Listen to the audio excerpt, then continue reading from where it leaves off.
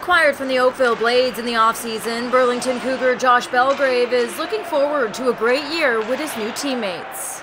I'm excited to finally play in my hometown again. It's been a while. I played minor hockey here all growing up. I think it's suiting that I'm playing my last year here.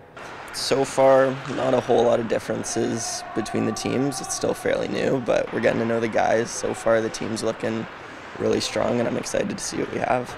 Cougars head coach Mark Joris says he was happy when Josh became available for a trade. Well, it's not usual you get a trade with your arch rivals, but yeah, he came available. We spoke, and he had a bunch of options, and he chose Burlington as the place he really wanted to come, and we hammered out a deal, and we're real excited to have him. Well, obviously our plan is to help develop him and get him where he wants to go, hopefully to a NCAA program down in the States.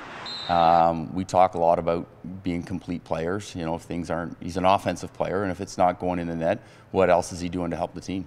During last year's canceled OJHL season, Josh decided to head south and join a junior hockey team in the Sunshine State. So in Florida, it was a great time. We had a pretty close-knit group of boys. It was nice being in Florida, hot weather the whole time and everything. Our team was pretty well. It was kids from pretty much all over. We had a lot of Canadian kids on our team who were in the same boat as me, coming down to just finally be able to play some hockey. It was a really big league. I never even got the chance to play all the teams. Our team ended up doing pretty well, and we made it to the Nationals there. It was an interesting experience being able to travel all across the country, and we got to play in all sorts of different states that I've never played in before. As for what's next, like many other OJHL players, Josh says he hopes to take his talents to the NCAA. Going into my last year junior, my goal this year is to try to get a scholarship to go play hockey down in the States.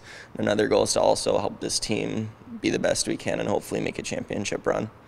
Coach Joris says he wants to take advantage of Josh's offensive ability this season, in particular his speed, which is something Josh says, as one of the smaller guys on the team, is his biggest asset.